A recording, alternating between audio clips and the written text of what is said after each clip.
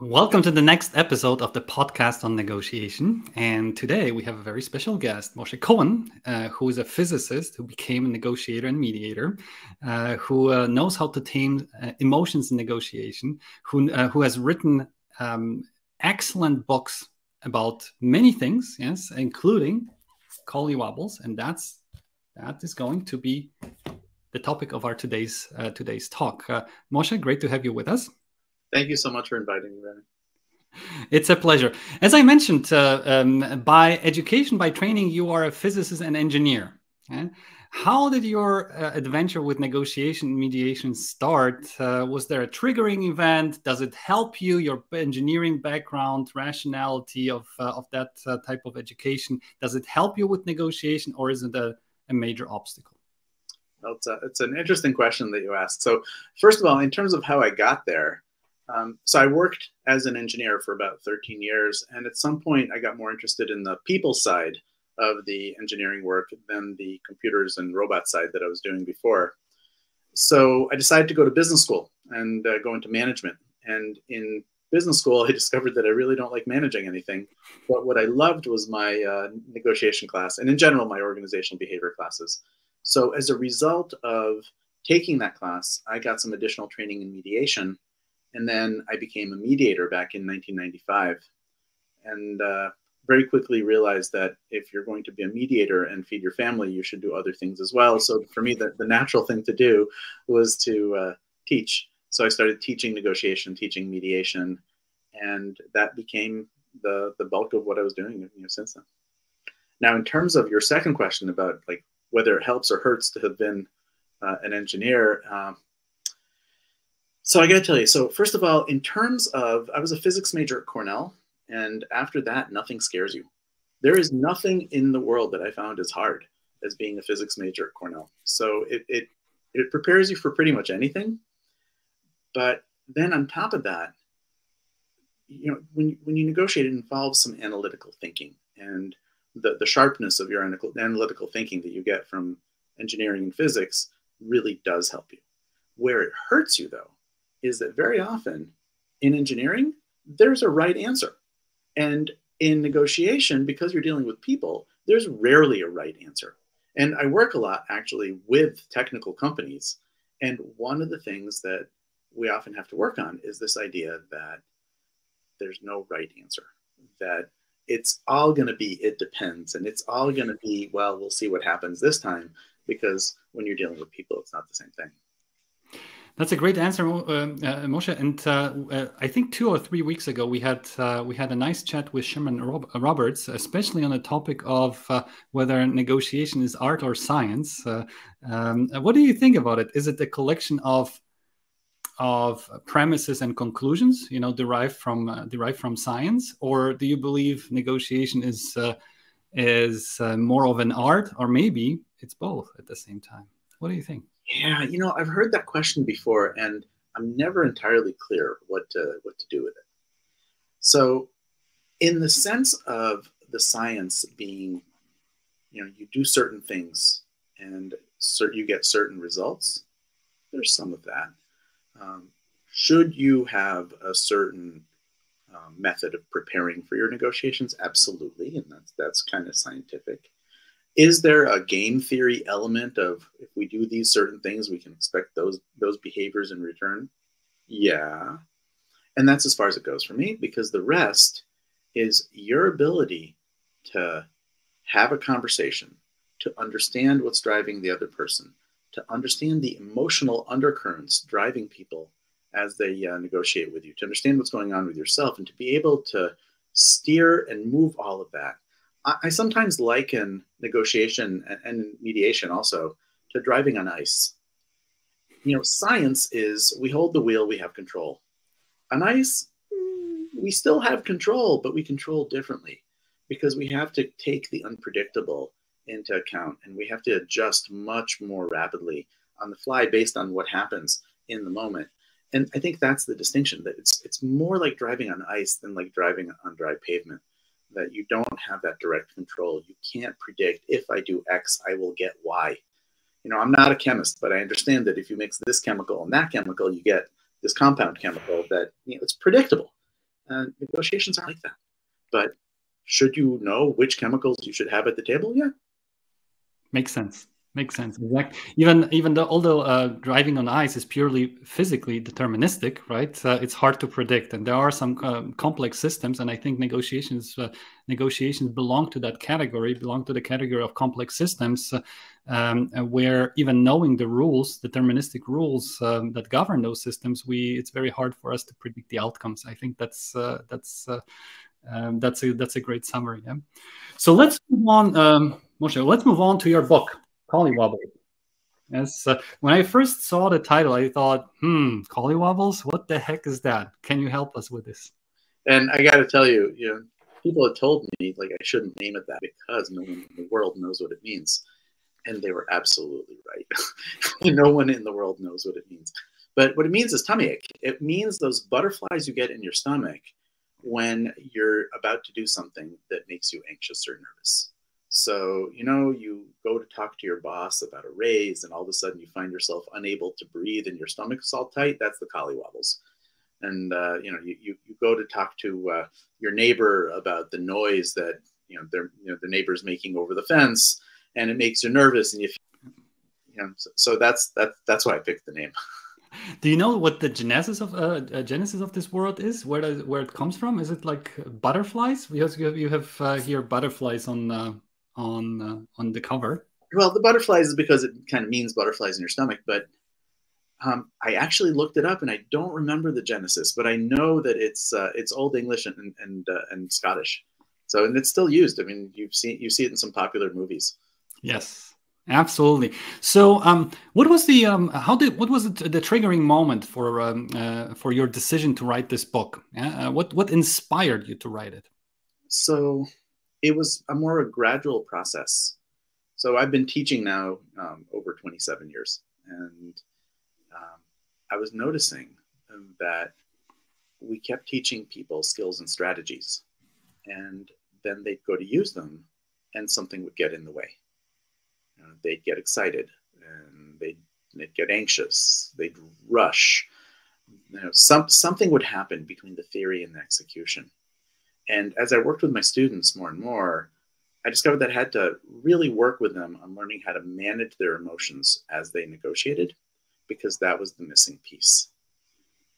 On top of that, I kind of wrote a self-help book for me, in the sense that I always had good skills and strategies, good communication skills, good ability to work with people, but my emotions got in the way.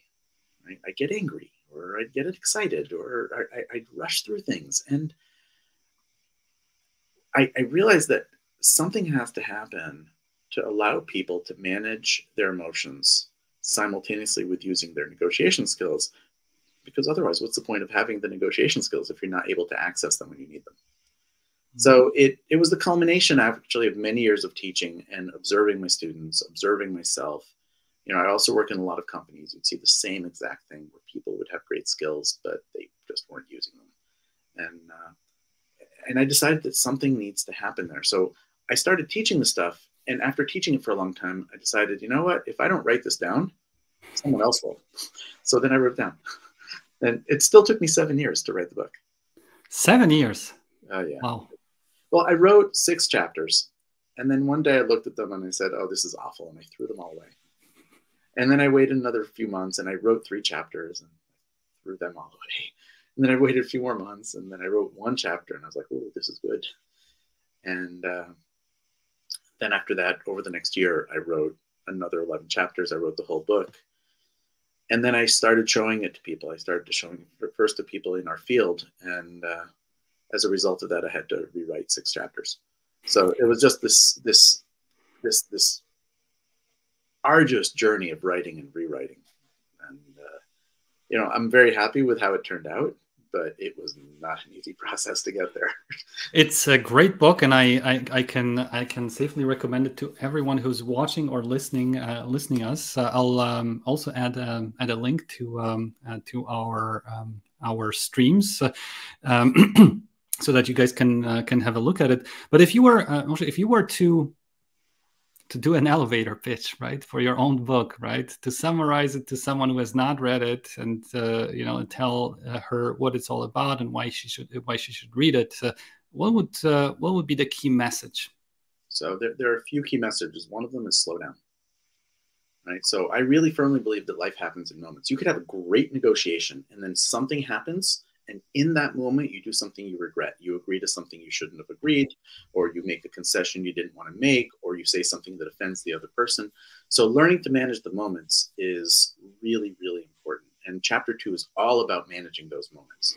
It's you have this emotional spike. How do you manage it down? So, probably the 2 words I've told people the most when I've coached them in negotiation are slow down. So that's a key message of the book. Another message is to manage your longer-term emotional responses. So it's all about self-awareness. Be aware of what fears you're bringing into the negotiation, what makes negotiation stressful for you, and in particular, what stories you're telling yourself. What is your narrative about this negotiation? If I'm negotiating with you, and I come into the negotiation thinking, well, Remy is so experienced and he's such a great negotiator, I don't stand a chance. Well, I've just made that self-fulfilling. And by being aware of what I'm telling myself and the impact on me in terms of the fears that it creates and what makes the negotiation stressful, that allows me to start managing those things. And the third big message is listen. Nothing helps you as much as listening in negotiation. The best negotiators out there are the best listeners. Learning how to ask questions that will draw the other person out, slowing down in the listening process, learning to hear the right things, learning to demonstrate empathy and demonstrate understanding of the other person. Those are key things. So slow down, be more self-aware, and listen. And listen. Yes. That's the main message. So the subtitle of your book is How to Negotiate When Negotiating Makes You Nervous. And let's start with the premise or the starting point. Yes, negotiating making us nervous. Why is that the case? So it happens for a lot of reasons. First of all, you and I negotiate every day. In fact, everybody listening to us and everybody in the world negotiates every day. The way I define negotiations is negotiations happen anytime you or somebody else need to make a decision and you're not in agreement at the outset. Right? If you and I need to make a decision and we don't agree at the start, we have to negotiate to come to an agreement. Like, for example, who's going to get to use the office, right? Exactly. My wife and I before were negotiating over who goes upstairs, who stays downstairs, because we both had to be on calls at the same time. So some negotiations are formal, most are informal, some are about money, many aren't about money. And the thing is, though, that although we negotiate all the time, people very often don't perceive themselves to be negotiators. Right? They think of negotiations as one of those things that negotiators do. So that people think of themselves as serial novices. I don't know about you, but I don't buy cars much. I'll buy a car once every 5 years. Like when my old car is about to kind of go belly up, then it's time to buy a new car. But I'll drive my cars into the ground, which means that every time I go to buy a car, I'm new at it. So perceiving yourself as a serial novice makes people really nervous. Now, one of the things that people associate with negotiations is fear. We have a lot of fears when we go to negotiate. And those fears can be broken up into sort of 3 main components. One is a fear of tangible hurt. Right? If I try to negotiate with my customer, I might lose the customer.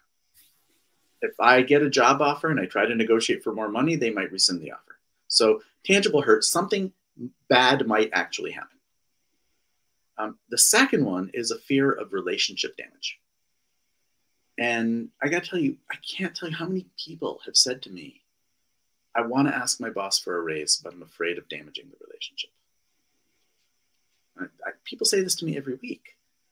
Now, the actual probability of you damaging your relationship with your boss by asking for a raise is tiny, but our fear of it is enormous.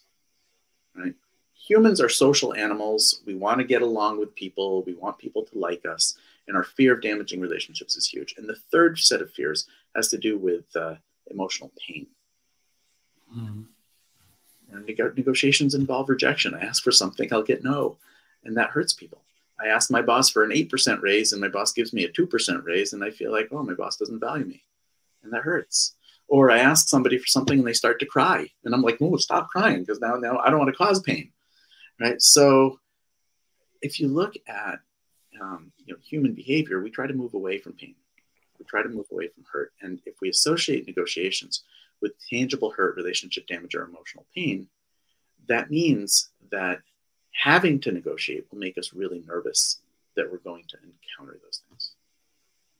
Right? And it gets worse, because those fears actually get amplified by certain elements. So, for example, uncertainty. Right? We don't like uncertainty. Right? Risk, yeah. Mm-hmm. Almost every kid in the world is afraid of the dark. Why? Because they can't see what's there. And what we can't see, we can imagine, and we imagine some pretty scary things. Right? People tell me about their negotiations. They say, well, if I try to negotiate for this, this might happen, or the other person might do that, and it's true, all those things might happen. And that uncertainty makes people really anxious. We also associate negotiation with conflict. Right? And if I ask for this, there'll be conflict, and we associate a lot of negative behaviors with conflict. And that makes us nervous. And negotiations also exist within a power structure. If we perceive the other person to be more powerful, then they might be in a position to actually inflict tangible hurt, relationship damage, or emotional pain on us. And that makes us really fearful and nervous. So those are some of the reasons people are nervous when they negotiate, because of all of those associations really trigger their fears. And if you're going into a negotiation thinking of all these scary things, how can you not be nervous? So is it our fantasy that makes us nervous? It's our narratives. Narratives. Yeah, it's what we tell ourselves. And chapter 6 is all about narratives, right? It's called What's Your Story? And, we tell ourselves things when we negotiate. We say, so for example, I run a company of one person, right? And I negotiate with very large corporations. And it's very easy for me to walk in there thinking, I'm just a little guy. They're going to dictate a contract to me and I don't have a choice. And if I say that to myself, I've completely reduced my power in that negotiation. True. And yet that's not the only story possible, right? I can rewrite the story. I can say, well, they're talking to me for a reason. Let's find out what that is. Apparently, yes, exactly. So, Moshe, we talked about sources of anxiety and nervousness. Yes, let's talk a little bit about potential consequences. So, let's say at some point, we do feel nervous. We do feel anxious in the negotiation context. What risks are we running into when that happens? Well, I think the biggest one happens actually before we even negotiate. And the problem is that a lot of the fears, a lot of the nervousness cause people to avoid their negotiations entirely. Right? Wayne Gretzky, famous hockey player, said that you miss every shot you don't take. Yes. We don't take a lot of shots. Right? There are people who have never tried to negotiate their raise. They have never tried to negotiate additional stock options. They have never tried to get a discount on anything they bought. And the reason is because they've told themselves that they can't, or they're too scared to try. So I think the biggest impact actually happens before we even start negotiating. And that's that we don't negotiate at all. Mm-hmm. The second, so once we're actually negotiating, one of the things that happens is we start getting uncomfortable and then we rush. Right? If you're uncomfortable negotiating, once you're negotiating, what do you want from this negotiation more than anything else? You want it to be over. And if we want something to be over, we start giving away everything. We start speaking too quickly without thinking. And that nervousness really causes us damage. I mean, you've heard about, I'm sure you know about nervous talking, where we start just talking because we're nervous. And I got to tell you, there's so many things I wish I hadn't said. And I said them because I was nervous. So one of the huge impacts is that we start rushing. Another impact is that because we feel unconfident, we don't ask for as much. So if I want a 50% discount, my nervousness might cause me to only ask for a 10% discount. And I got to tell you, if I ask for a 10% discount, I'm not getting a 50% discount. For sure, yes. I'm probably not even getting the 10% discount. Probably. So when we feel nervous, Moshe, right? When nervousness kicks in, when anxiety kicks in, is there anything that we can do while at the negotiating table? Let's say we did overcome the fear of negotiating and we didn't avoid it. We decided to engage in the negotiation process. And all of a sudden, there is this big monster sitting next to us or opposite to us, right? That wants something different than we do. Yes. How can we tame our anxiety? So I don't know about taming. You know, you want to manage it. Taming is a big call. I don't know if you can, and I don't know if I can tame my own anxiety sometimes, but can I manage them and make them not as significant? That's my goal, right? It's like people say, you know, let's leave our emotions at the door. I was like, I don't know how to do that. You know, I keep saying stay at the door, they keep coming in, but can I manage them so they're not running the show? Yes, that I can do. So the first thing I would say is, again, before you negotiate, prepare. Right? A lot of our anxiety and a lot of our difficult moments in negotiation happen because of surprises. Somebody asks us a question we don't know how to answer, or some topic comes up that I don't know how to address. And the better prepared we are, the fewer of those surprises we have. Right? So if we're not prepared, we've now created a problem that's going to make things worse for ourselves. And I really encourage people to spend as much time as they need preparing. Look, you don't always have the luxury of time to do that. But, you know, I'm sure you've seen this as well. It amazes me how often people go into their negotiation without preparing at all. You walk into your office, you see an email from a client, you pick up the phone and kaboom, you're in a negotiation and you haven't prepared at all. You haven't thought about what you're going to say. You haven't looked at your notes from the last conversation. You haven't looked at the data from your work with this client. And all of a sudden the client's making some demands and you're like, and you say yes. And you probably didn't need to say yes because had you prepared, you wouldn't have been there. So prepare. That's the first thing. The second thing is slow down and manage your emotions in real time.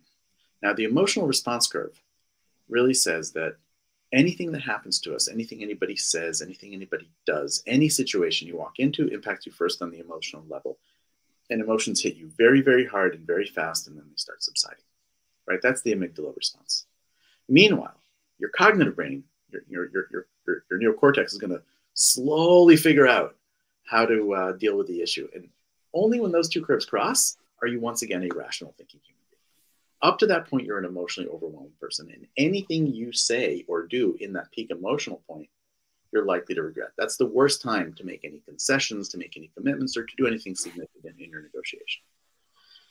So you want to get to the point where you're responsive rather than reactive. And in order to do that, there's three things to think about. One, different people have different triggers that send them into emotional overload. Something that bothers you may not bother me. Something that bothers me may not bother you. Some typical triggers: time pressure. Right? Everybody does well until the deadline, and then we lose it. Subject matter. You start asking me questions I don't know how to answer, or it appears that you're much more of an expert than I am. Authority figures. I'm fine negotiating with my peer, but now my boss's boss shows up, and I'm like, it could be something like certain personalities that I have a hard time with, or certain behaviors or surprises. So the better you know yourself, the better you know your triggers, the less triggering they are. So for example, if I know that people yelling and screaming is a trigger for me, I can prepare myself emotionally to deal with some yelling and screaming. And then when it happens, it won't trigger me in the same way. Having said that, you're always still going to get triggered. So the next thing you need to do is catch yourself when you've been triggered. And that involves partly being more tuned to your body, because some things happen to us when we're triggered. Right? Your breathing changes, your muscles tense, your heart rate goes up, you start sweating. Some people tremble, some people feel it in their stomachs. We know now that's called the Collywobbles. Right? Some people shut down, they can't think straight, they can't speak. Other people start babbling. You need to know what happens to you under stress.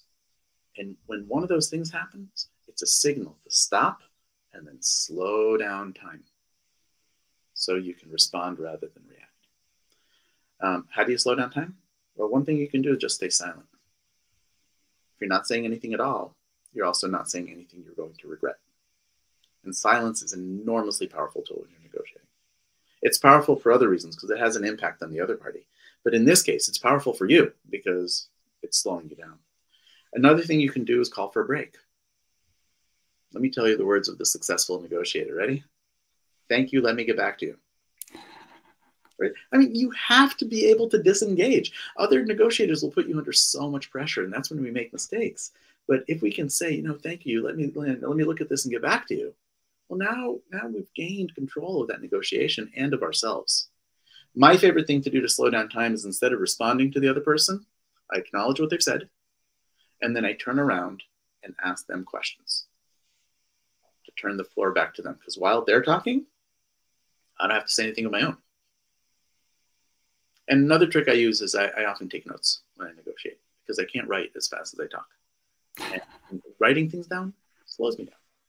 So, you know, I think all of us have different triggers, different stress symptoms, and different techniques that work to help us slow down. The important part is the awareness of what causes you to get stressed, what happens to you when you get stressed, and what works for you to de-stress. You know, some people are really good at managing their breathing. It turns out breathing is a really good thing for this. Happens to be something that doesn't work that much for me, so I use other tools more. So, but you want to develop a repertoire of these tools for slowing things down. Yes. Do you see, Moshe, do you see any gender differences in triggers and slowing things down type of methods between men and women? I find that really hard to generalize. No, I have to say, you know, there are gender differences in negotiation. I don't see it as much here. I think I see a lot more individual differences. But no, I haven't seen across the board something that I could characterize as all men tend to do this, women more that. Not in this area. Not in this area. Yes. So, and some time ago, I started using ChatGPT, asking ChatGPT to ask questions to my guests, and here's yours. I asked ChatGPT what question I should ask. What would be the most important question to ask Moshe Cohen, the author of Collywobbles? And here is your question. Can you tell us about the research or personal experiences that informed the book's content? So what was the research and personal experiences that you've gone through that ultimately led to any of what we can read in here? Yeah, so it actually came out initially of learning to mediate. So, you know, as I said, my transition from engineering to the negotiation mediation field was by becoming a mediator. And I had a really hard time with conflict. When people would get upset, when people would yell, when people would storm out of the room, it was really hard for me to deal with that as a mediator. So I had to learn how to manage my own emotions. And then very quickly, within a year or two, I started teaching people how to mediate. And trying to teach people how to become aware of their own emotions and be aware of other people's emotions. And the key there was all about effectiveness. If you're not managing the emotions, you're not going to be as effective a mediator.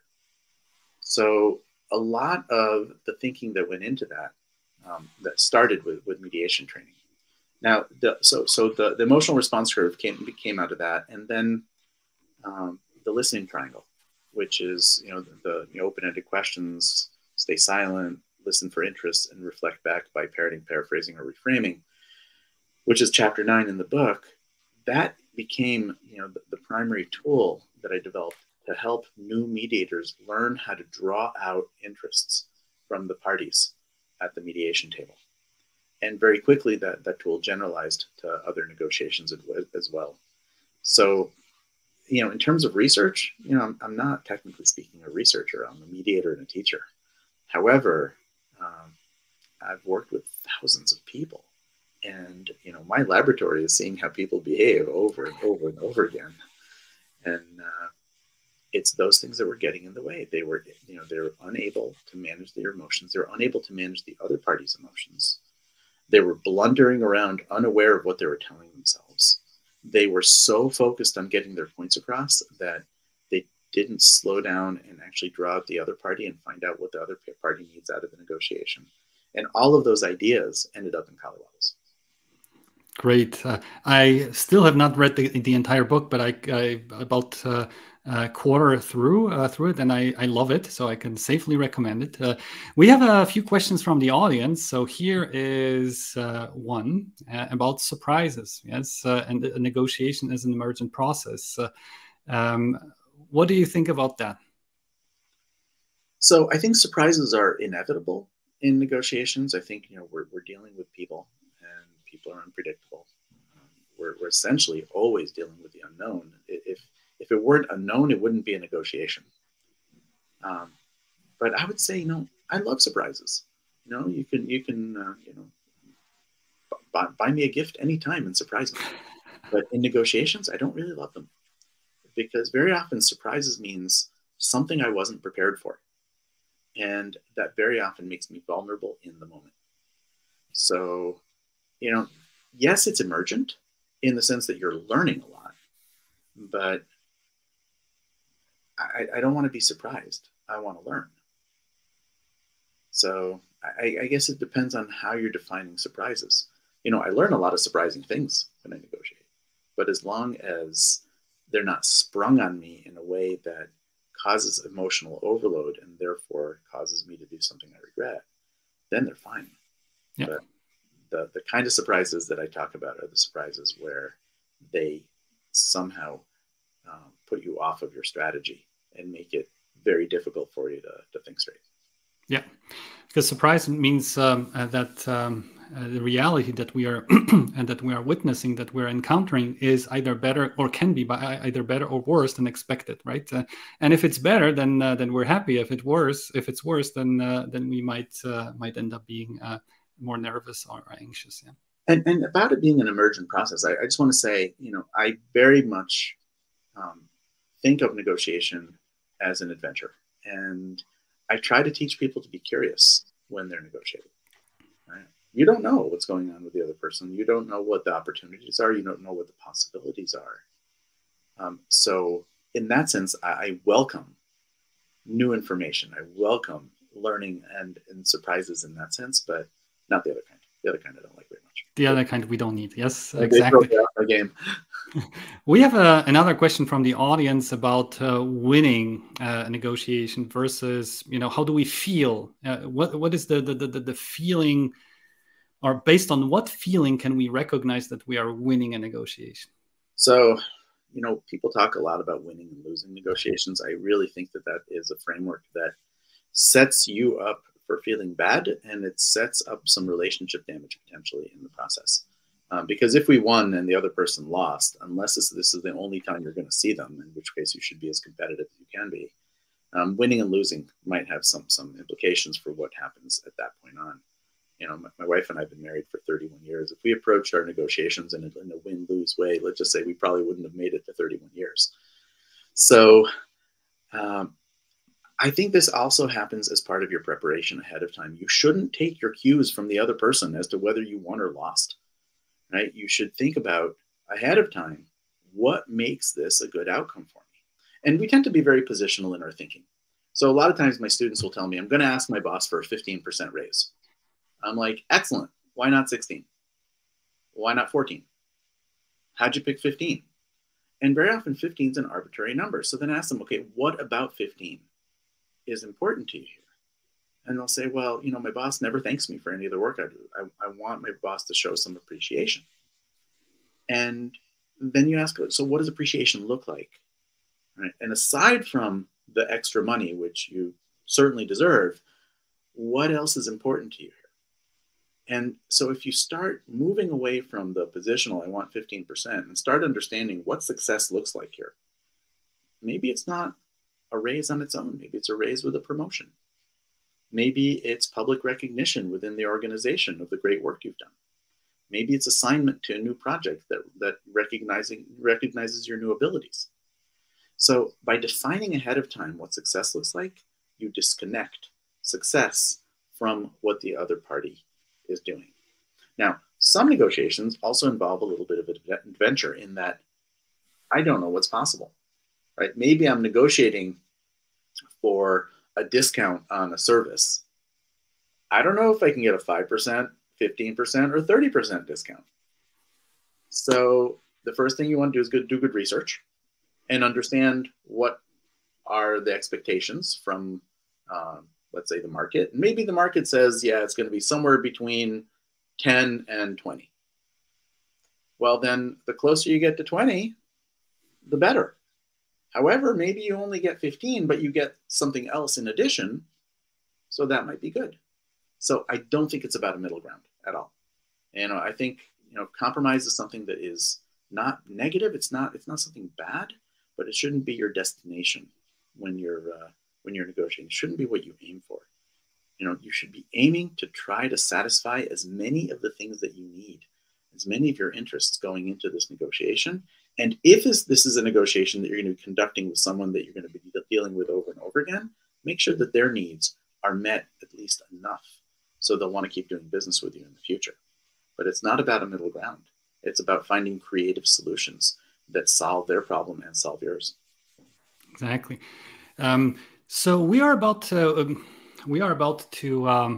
kick off our negotiation competition for students. There's another one for professionals, and in general, negotiation competitions are synthetic educational formats in which a result matters a lot. But at the same time, we can still learn a lot by making mistakes. Yes? So, Moshe, if you think about all those teams that will participate in the negotiation challenge this year, is there any advice that you could share with them that could optimize their performance in a competitive, highly competitive context? Yes. First of all, prepare like crazy. If they have an opportunity, I don't know how it's set. If they have the scenario ahead of time, prepare, because whoever comes in more prepared is going to do better. Secondly, work on those skills, and in particular, the listening skills, in particular, some emotional management skills and general communication skills. And then practice on each other, practice on their friends. So when they finally come into the competition, they're in a good place. And during the competition, more than anything else, slow down. Slow down. Not be reactive. Try to listen really carefully to what you're hearing. Try to think about what kind of questions you can ask that will move the process forward. Spend more time listening than talking. I've gotten into trouble because I've talked. I've never gotten into trouble because I've listened. And use what you've heard to move the process forward. That's a great set of tips, Moshe. I have one last question, and it's always the same for every single guest of mine, and that is a question about great negotiators or mediators. You can choose mediators if you wish. Yes, anyone comes to your mind, Moshe, when you hear this question? Well, I always have a hard time with these questions because there are a lot of great negotiators out there, and most of them have flown under the radar. My grandmother was a great negotiator, but chances are you haven't heard of her, right? So and the great negotiators that we often put out there is, oh yeah, this person was a great negotiator. We know what they achieved, but we actually don't know what they did. So I don't know if they got lucky. I don't know if the other person was just a really bad negotiator. So, but some people come to mind. Roger Fisher, one of the authors of Getting to Yes, and really one of the people who started the Harvard program of negotiations, had such a huge impact on the field and achieved a lot, both as a practitioner and as an academic. So certainly one of my heroes in the negotiation field. But there's other people that you can see the results that they had, people like George Mitchell and the Good Friday Agreements and that kind of thing. But again, I wasn't in the room. I don't know what he did as a negotiator to be able to say whether he was a great negotiator or not.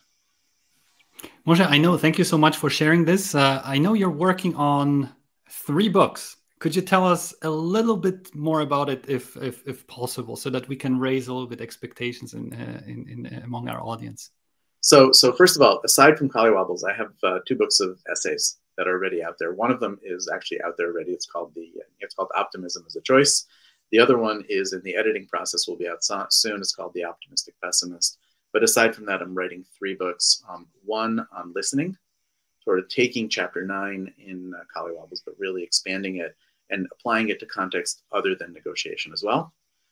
One on leadership, and it's sort of an anxiety-related look at leadership because a lot of times people who go into leadership positions are pretty anxious at the outset. And then the third one is about narrative. And again, it's like taking chapter 6, but expanding it way beyond negotiation. And the idea behind narrative is that the stories we tell ourselves have a huge impact on how we feel, what we do, and how we interact with other people. And if we learn to recognize and manage our narratives, we can learn to manage our lives. Thank you so much for sharing these. I'm very excited, very excited to read also those books that are coming up. And when more or less can we start searching for your new books? So the new, the Optimistic Pessimist should be out in a couple months, and the others, you know, probably more like a year. So we've got some work to do on this. All right, Moshe, thank you so much for sharing your tips, your recommendations. Thank you so much for sharing your wisdom with us. It was a great pleasure to have you with us. Thank you for and by the way, to our listeners and viewers, this is a very, very good book, Collywobbles. If you guys have problems with nervousness and anxiety in negotiation, that's what you should read. Thank you so much. It was great to have you with us. Thank you, Remy, for inviting me. Thank you, everybody, for listening. And it was a pleasure to be here. Thank you so much. Bye-bye.